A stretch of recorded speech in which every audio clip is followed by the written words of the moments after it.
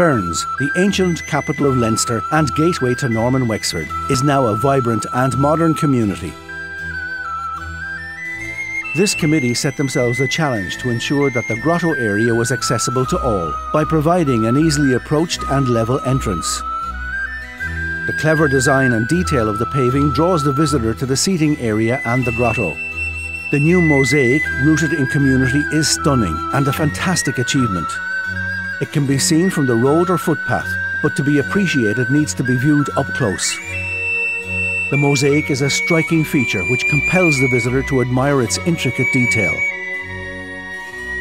The combination of textures of natural stone, raised beds and sensory planting stimulate the senses and offers a striking visual and scented effect to the space and supports access for all.